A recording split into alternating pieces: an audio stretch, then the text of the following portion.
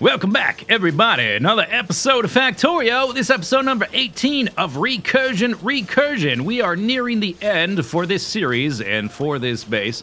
I've spent more time on this map and this project than any other Factorio series previously by a factor of at least 50%.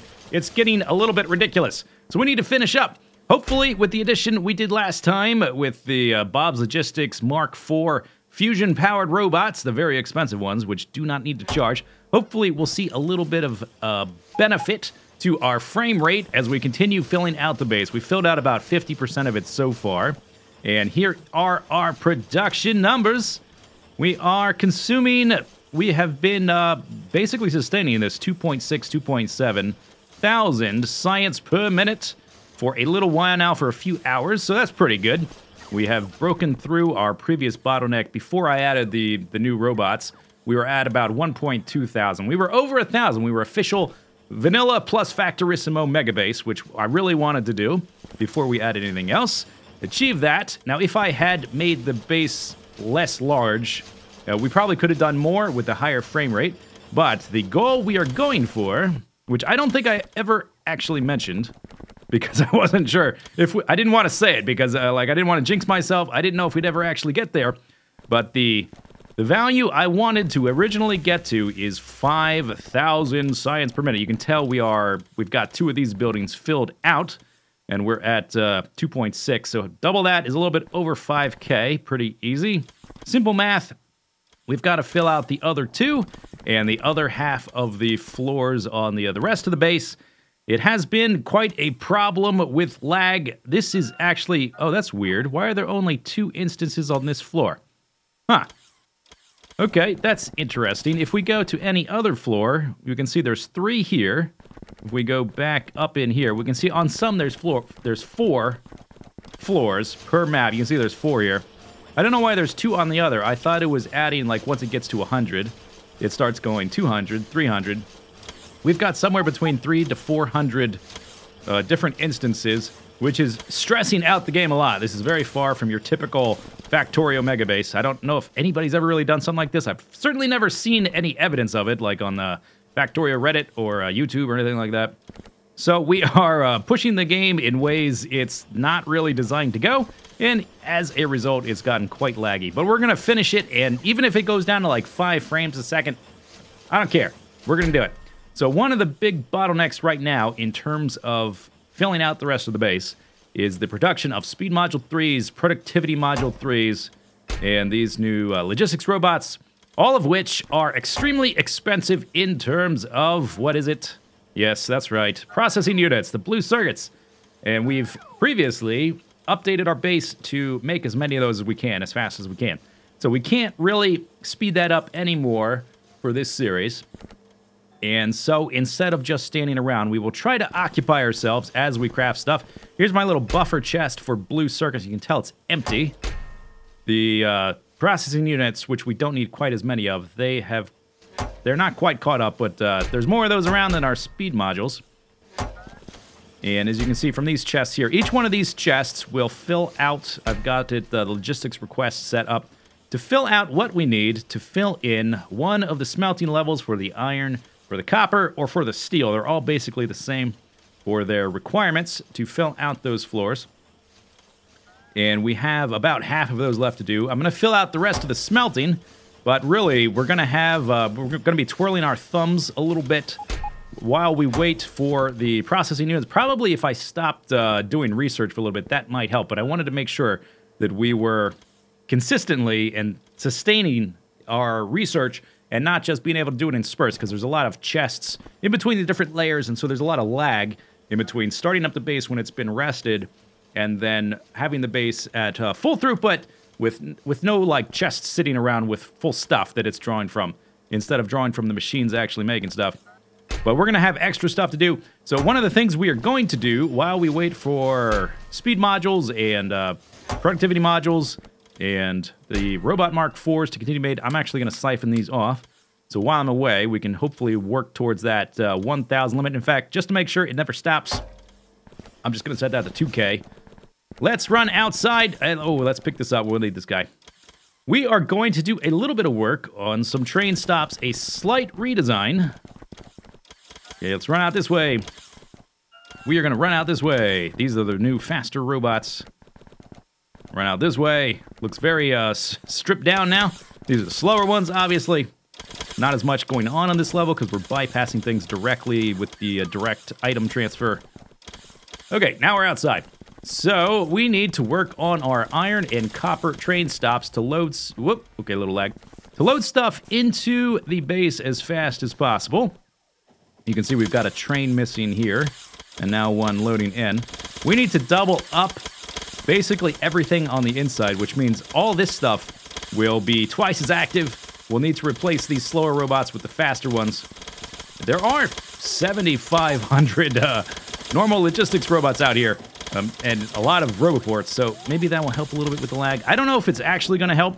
The killing point, or the nail in the coffin for the base, might just be the 400 instances of the Factorissimo we have, which the game is not really...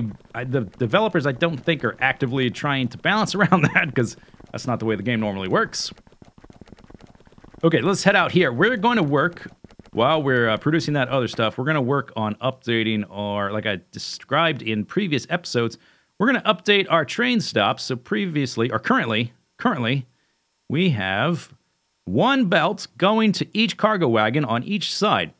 So we can immediately double the amount of stuff going to our cargo wagons if we just duplicate this on the other side. But we could also double up the amount of belts. It takes, if you're going chest to chest or inventory to inventory, it takes about 2 of these guys to throughput, have the throughput of 1 blue belt. Going from a belt to a chest, it takes, it's like 3.5 or 4. So we can almost support 2 belts per side if we just add more belts. And I did show in I think the end of the last episode, I do have, if I can find the book for it, yeah, I've got this design for a more dense set of mining drills. We just have to find room for more belts. And one thing we will have to do is upgrade from that balancer, which is doing 12 to 12. Oh, there's our research. This is doing this is a 12 to 12 balancer. We want the same amount of items going to each cargo wagon so it loads consistently, so we're not waiting on one of these 12 cargo wagons to fill up. So we need a balancer. Here's a balancer we're going to use. Do I have... Oh, you know what? Yeah, let's get some extra stuffs just so I can plop this thing down. Okay, let's grab some belts, and we want some splitters and some underground belts. All right. Okay, and let's, maybe we should add some more, we don't need this many legs. Let's add some more of these roboports so we can craft things or place things down faster. Here is a 24 to 24 balancer. I found this on a Factorio blueprint website. I don't remember the exact name of it, but if you just Google Factorio blueprint, probably that's all you need. Yeah, it should come up. This is a 24 to 24 balancer. It's way bigger than the other one. Look at these guys go. Okay, while they're recovering and getting inside me, let me zoom back down here to an iron outpost. Let me overlay this bad boy. This guy here is 12 to 12. We need to go to a 24 to 24, and a 24 to 24 on either side. So it's going to be like that and like that. So this thing's it's going to get a little bit bigger. We probably won't need this many train positions in our stacker. Maybe I could even just like carve out the side and simplify what we already have. It's going to be something like that. I did consider a different option, which would be much more compact, and it looks something like this. This looks probably pretty silly to you, because it is. This is not a perfect balancer. This is just a bunch of splitters. We've got, through the middle here, 12. We're not going to use this design, I just wanted to mention it.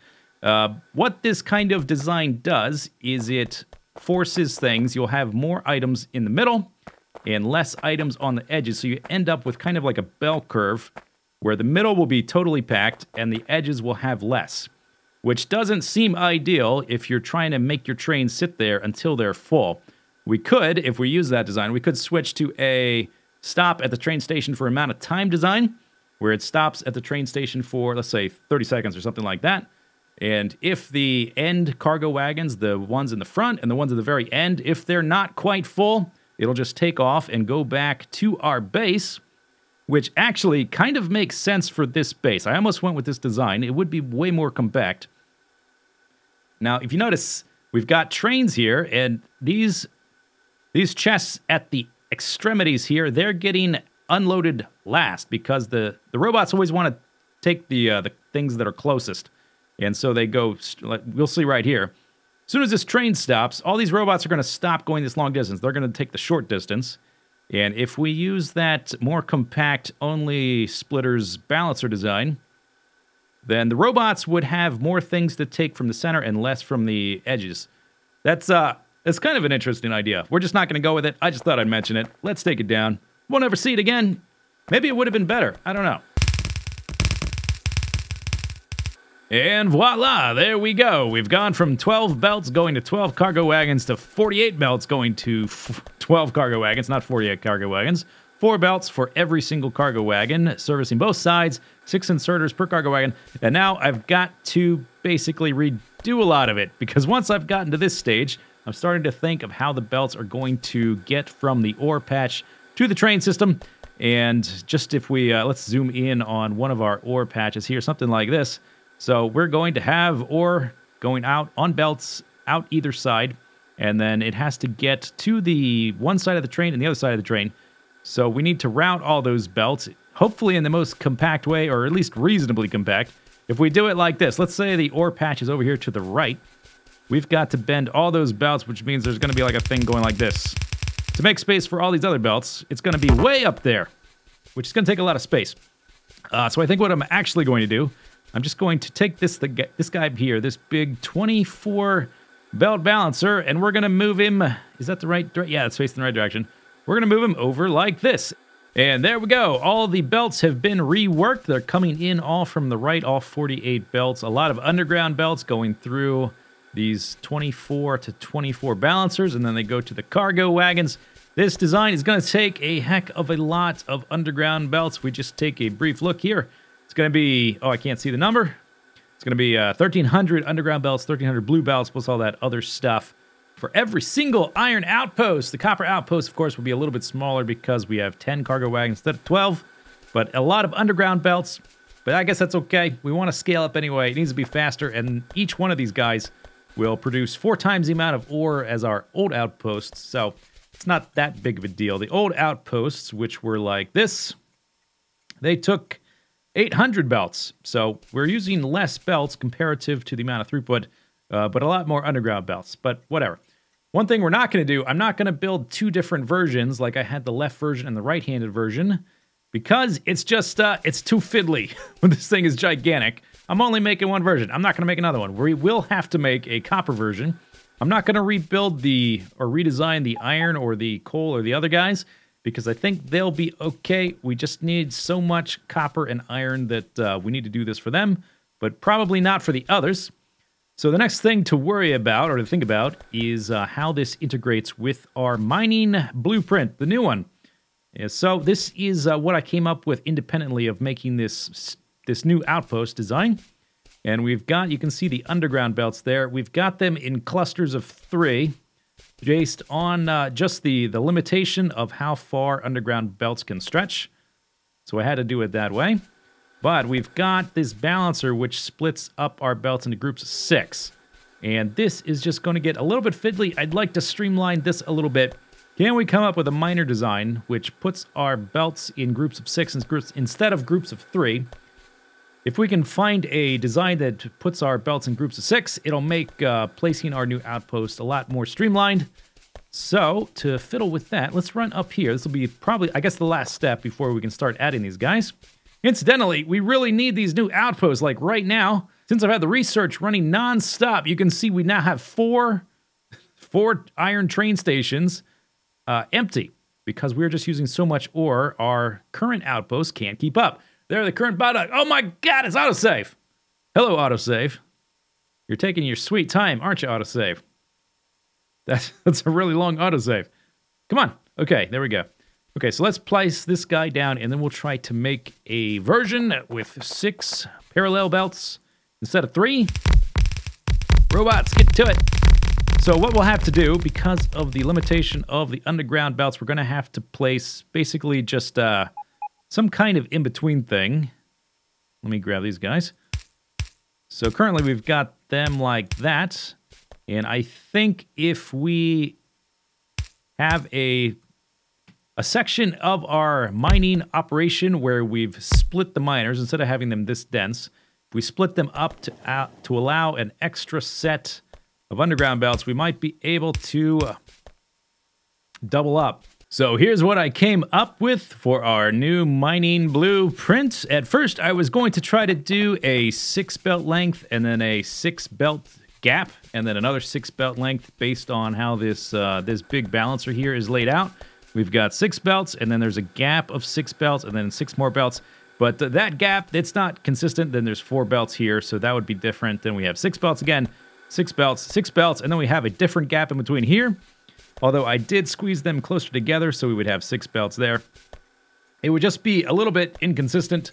So I squeezed everything together. Now we've got this really fantastic looking row of 48 consecutive belts. Oh, it's going to be awesome.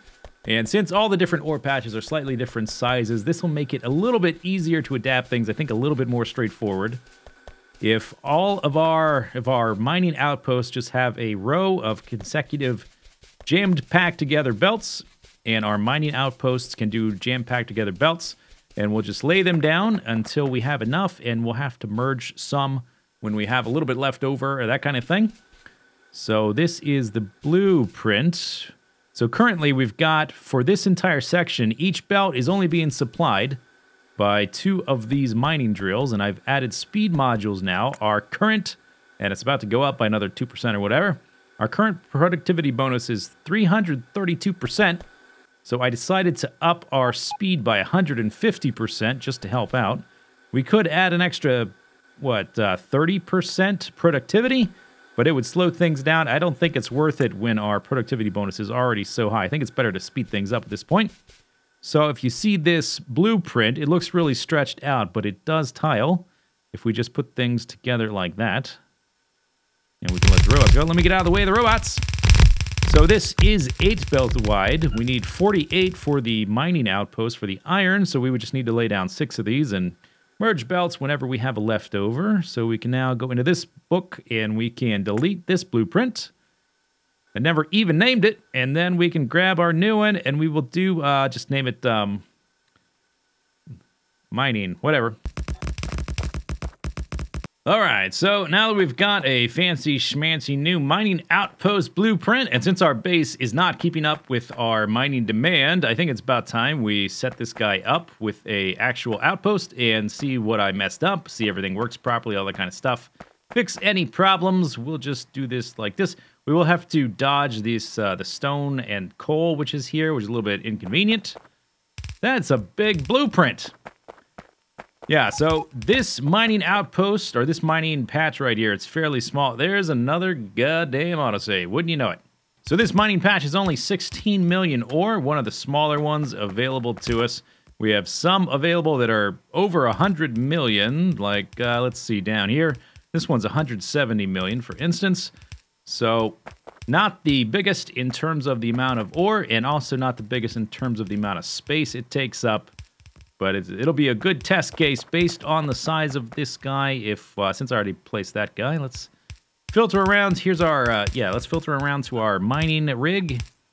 So we're going to be able to fit, looks like 2 of these. So each one of these belts is only going to be supported by 4 mining drills, which is not going to compress a belt, which is okay. It'll get better as we go along, as we get more and more productivity. And it won't be exactly 4 times our old output. We did quadruple the amount of belts. They won't be all full, but it will be more output, and we can at least figure out how the whole thing is working.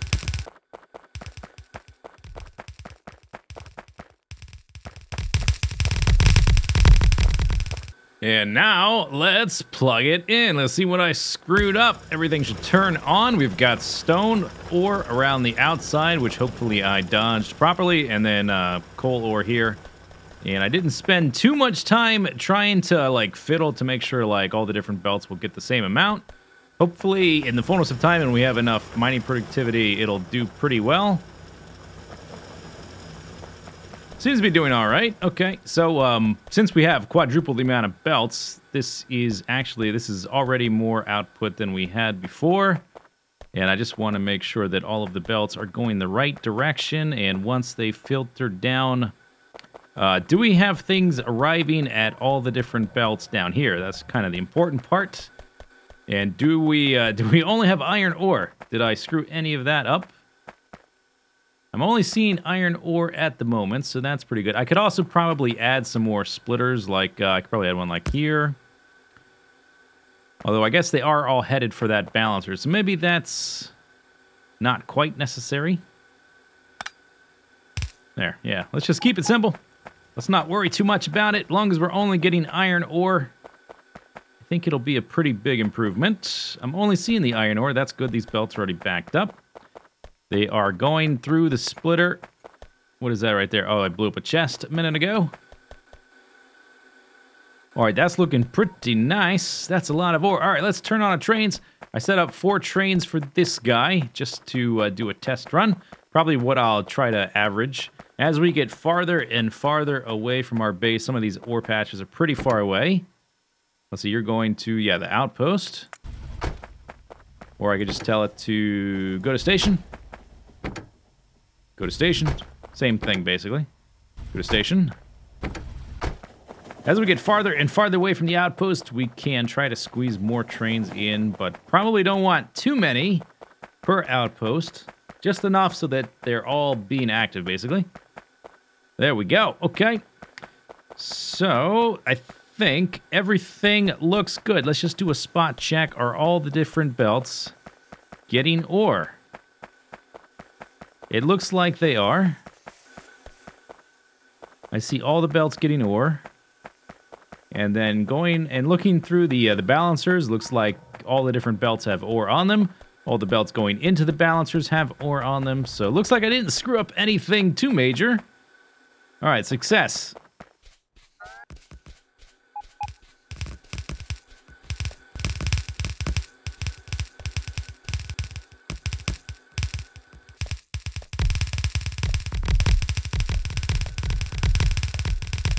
And with the snap of my fingers, a little bit of editing, and hours of work off camera, we have another iron outpost added to the base in 4 other trains, which we will turn on in just a moment with the addition of our... I think we're back up to basically current capacity of 2.6 thousand per minute with the addition of that other train station. And I guess we'll just keep adding them until we need more and more and more.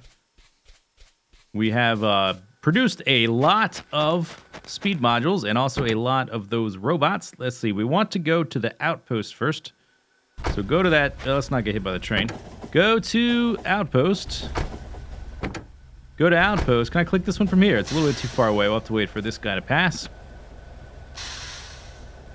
We have a redesigned iron outpost, which at least so far seems to be working the way I wanted it to. More or less. And we have to do a version with the copper one as well. So basically, from here on out, the rest of it is going to be filling in the rest of the factory levels, replacing all of our robots with Mark IVs that don't require charging. They require a stupid amount of processing units. And then after that, just doing some kind of like throughput analysis and trying to like make things a little bit better here and there. Fix little problems that crop up, that kind of stuff. Okay, pretty good. So this guy is way over here. This is iron... Oh, incidentally, this is iron outpost number 10. We are in the double digits. This guy here is pretty low. But because of his position on the train station area, he's not getting used as much because he's on the outer edge, I think. Or no, maybe he's on the inside edge. Maybe he's just so small that he fills up so slowly. He doesn't make it back to station very often. But I think that's about going to do it for this episode. We're almost done. We've got to fill in the base. We've got to replace the robots. We got to fix any problems. We got to watch it work. We got to do some maybe prettying up the place. We need to get rid of as many entities as we can, all the different roboports and that kind of stuff. And then I guess we'll be done in a few more episodes. I don't know exactly how many more. Maybe like 3. Something like that. We'll be done. This guy's done. I'm going to go back to the base. Hope you enjoyed the video. We'll see you next time.